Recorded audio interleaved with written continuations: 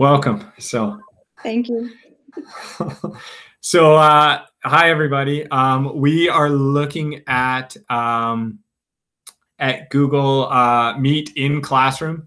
So this is a classroom. This is a function that was just enabled the other day. This is a function that we had to make some changes on our back end for, and are causing a whole bunch of different issues with regards to that. So I will try and address those. I want to kind of showcase how it works and what it does. And then I'll talk about why we had to make some of the changes while we're going through and doing this. It is fairly straightforward. I'm going to share my screen with you now. And so if I'm looking off to the side, that's just because I'm looking at my stream here. Okay, perfect. And we're going to jump into a classroom that I know I do not have it turned on for. So essentially, what Google has done is they have made the ability to create a Meet inside of Classroom where, unless the link is shared outside, it is only available to the students and the teacher inside Classroom. Before the Meet is started, the Meet is owned by the Classroom. So that means that right now, the Meet is owned by nobody, and we haven't turned it on. That was one of the reasons we had to make some of the settings changes we did, because the Meet is owned by the Classroom. The first person to show up is the owner of the Meet, and they're the organizer. So what we were having is, in some classes, students were getting there like a half an hour beforehand, before the teacher was there. And because they started the Meet in Classroom, they were the owner or the organizer, which means they had the ability to mute and unmute anybody in the class, including the actual teacher. And they had the ability to remove anybody in the class, including the actual teacher. So we had to remove that ability. Well, and one more thing, any of the recordings that were done by the teacher or a student or anybody like that ended up in the organizer's drive. So that means if the student got there first and they recorded it, it went into their drive, and the teacher wouldn't have had access to that recording if it was being recorded.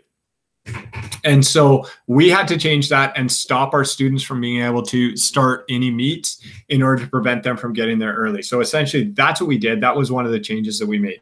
But let me show you how to set this up. So in order to set up a Meet into your Google Classroom, and up in the top right-hand corner, you're just going to click on the little settings icon. I recommend you come doing this anyway, but because there's some of the settings under the general section here that you would want to take a look at. Under Meet, if you haven't already activated it, it says Generate Meet Link. Once you do that once, it's good to go, and you're A-okay. So we're just going to generate that Meet link, and it will give us just a random, what is that, 10 characters at the end, but essentially just a Google Meet link. By default, that Meet link is visible to students. All right. If you don't want it to be visible to students, if you want to only post it to them or send it to them or something like that, you can turn that off. And I'll show you the difference between the two settings on what that looks like. For right now, I'm going to leave that on. Step number one in troubleshooting for me with regards to Meet in Classroom, if I'm ever having difficulties in something I don't think is going right, or I'm having trouble connecting, I jump into here, into that dropdown, and I reset that link. So resetting the link is just going to do a quick, flush on Google's end. It's going to eliminate that old Meet. It's going to get rid of it, and it's going to create a new one. Okay. And so we have a new 10-digit, I think it's 10. No, 11-digit. Oh no, now I'm counting wrong. 10-digit code there for that. So, all right. So what does that look like? It is ridiculously simple. It is so easy here. For your students and for you, on the main page of the classroom, there will be a Meet link right below the class code link if you still have that available. All your kids need to do is come and click on that, and they are into the Google Meet. You don't need to invite them. You don't need to schedule it with a calendar. You don't need to do anything. You just need to have that available. That link is also available in the classwork page. So if you go to the classwork page, right up top beside the Drive folder, calendar, there'll now be a little Meet link up there that's going to take you to the exact same place. If we didn't have that visible to students. I think it's going to take that away from me as well, hopefully. That link is gone up here. You no longer see the Meet link under the classwork page.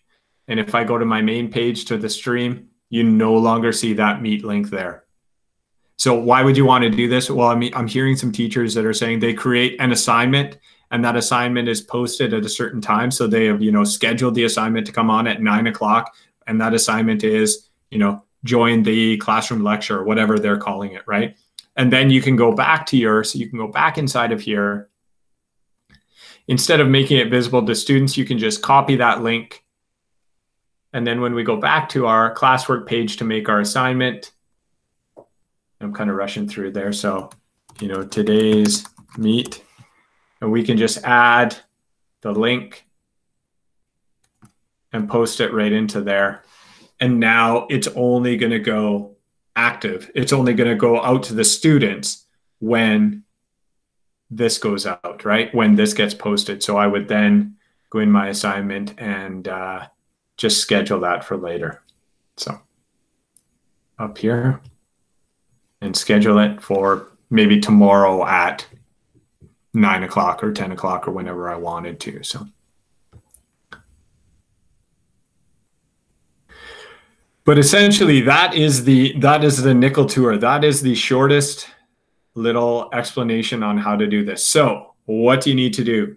If you're going to use Meet in Classroom, you need to go back to all of your scheduled meets if you were scheduling them with a calendar and you want to, just delete them all, get rid of them all. You want to go to any links that you've maybe shared out with students. Maybe you've posted a link on a website or something like that, and you want to just remove that link. You want to get rid of it so that this is the only way that kids are coming into your Google Meets. All right. Now, this is where life gets a little bit fun here. Let me stop here. I'm going to stop really quickly. Is there any questions with regards to Meet in Classroom right now? Feel free to throw it in the chat. Feel free to unmute your mic and jump in if you want. So Jason, if we do it that way and the students beat us into the classroom, does that mean that we've lost our control as the teacher?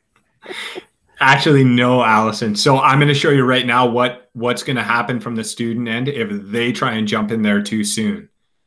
Because it'll actually show up as this Meet is not available. This link does not work. So they can't go in until you go in. So I will show you. Can you have two people in there with the power and control of a teacher?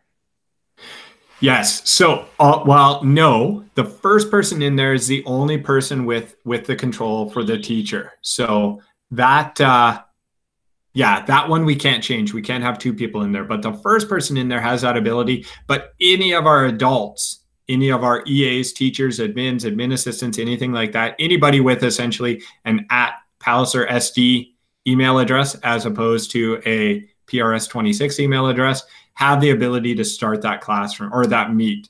So they can be the first ones in there, but you can't have two people with that right. So.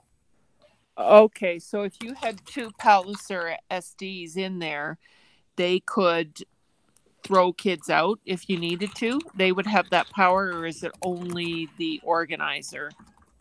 Only the organizer would be able to do that. Only the first person in there, so. Okay. I'm just logging in here with a fictitious account. So I can show you what this looks like. Is there a way to automatically record the meets, or do we have to press record every time? You have to press record every time, Gana. Yes.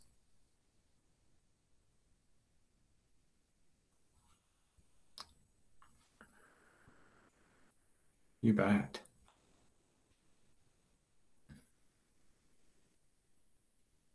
All right, so we're going to jump back. So this is a student that's logged in into one of these classrooms. If we jump into any of these, we can see what their Meet looks like. They have the Meet link up there. We see it in the classroom. They have that right there. And if we click on it, this is what happens.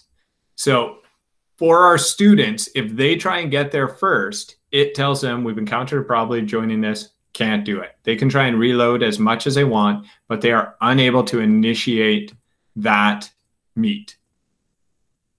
So this is for our demo class. We're going to jump over to, I think it's this one. And as a teacher, I'm now going to go in and start the link. So I believe, and hopefully this works out for me. Let me mute this. The minute that you get to this screen right here, this screen right here starts the meet. So now if I go back to my student, which is right here, and I try and jump into the meet, they are able to get in. So even though I had not clicked, oh, maybe not. I could totally be wrong here. So I should be there. And I believe that if I click this, it was supposed to let me in. But it's telling me I can't. Okay, so that was different from the original time I looked at this. So I have to join then. And now, as a student,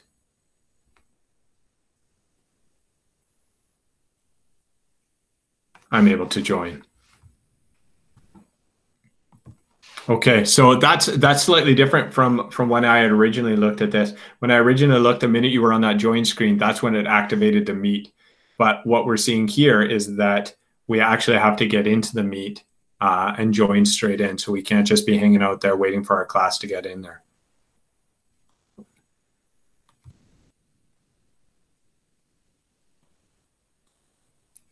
Can you duplicate the Meet code to another Google Classroom so that if you have two blocks of the same subject, they could go? Yeah, so it's still, I originally was under the assumption that was only for students in that classroom registered in there. But if you take that Meet code and you share it out, anybody will be able to, I say anybody.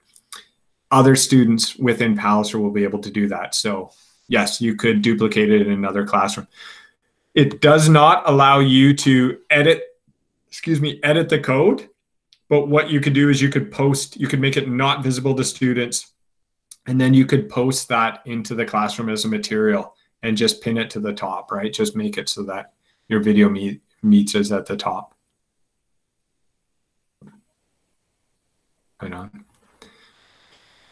All right. The last thing that kind of goes along with this is leaving the classroom, leaving the meet. As a teacher, if you leave before your students are done, if you are not the last person in there, they can stay in there. So if you start a session and then you're doing your work and you say bye and you want to get out of there quick and you leave, they can stay in there. And if you haven't stopped the recording will continue for whatever's going on. So all that you want to make sure that you do is that you are the very last person to leave that meet. If I was doing that in this session here, and I won't kick on anybody out, don't worry about this. But if I was doing that from inside of here, all you want to do is open up the People tab. Because I'm the organizer, I can click on any of these and click the remove button. So if you have any students that are just kind of hanging around, maybe their mic's muted, and this happens all the time, right? They step away, they go to do something else, they mute their mic, they turn their camera off. You can remove them from here so that you're the last person that leaves. It takes about 30 seconds, 30 to 60 seconds is what Google's saying, but 30 to 60 seconds for that meet to completely shut down. So just so you're aware, it might still be open for a bit. I don't think that we're going to get kids jumping back in, but essentially it still is active for a little bit that kids could join back into there. So, all right, I'll stop again really quick here. Is there any other questions with regards to what we just went through?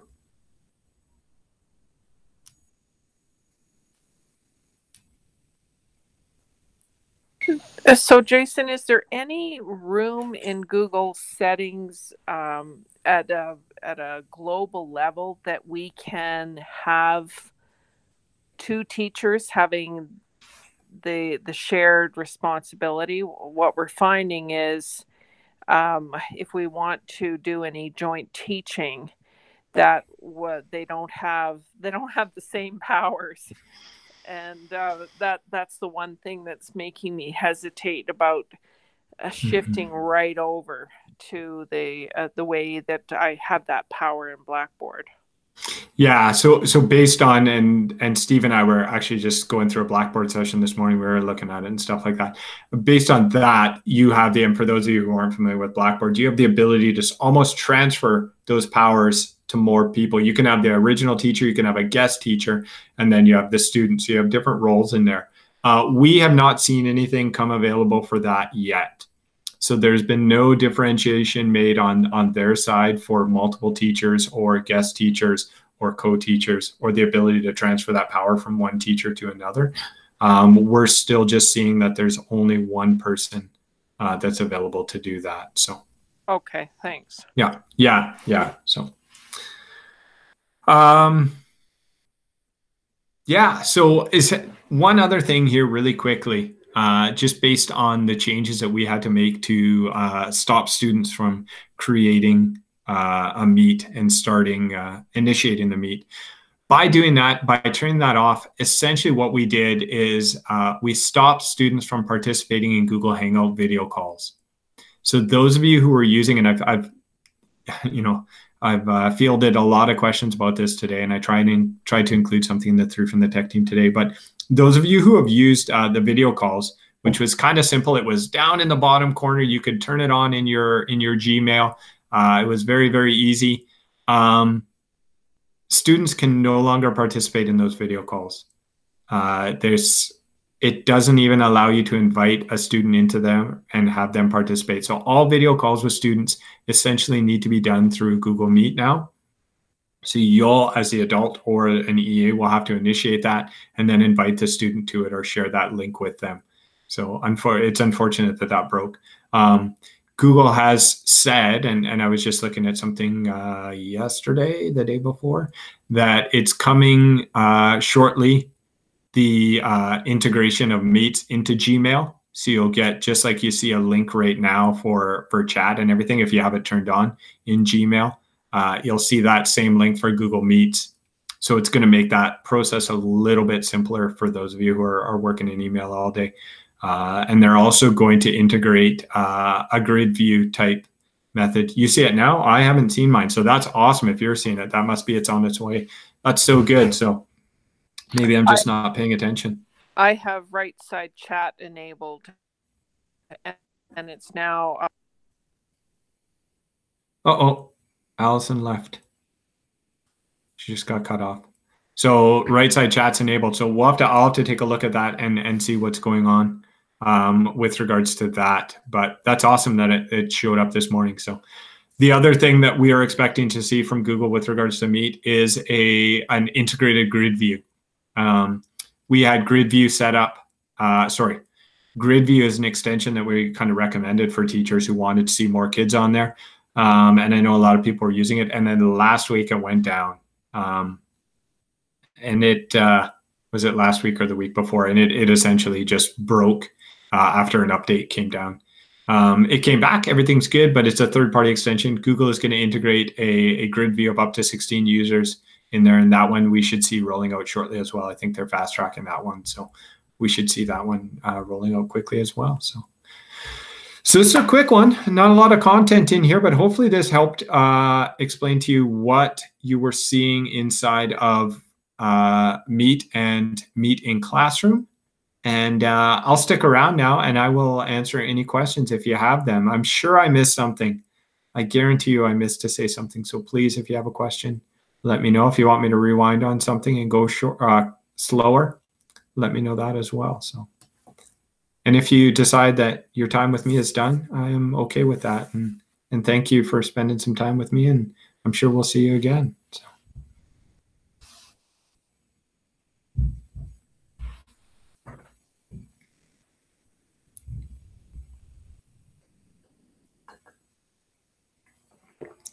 Philip, if you haven't left yet, I'll reach out to you afterwards and we can look at, we'll look at your question. So.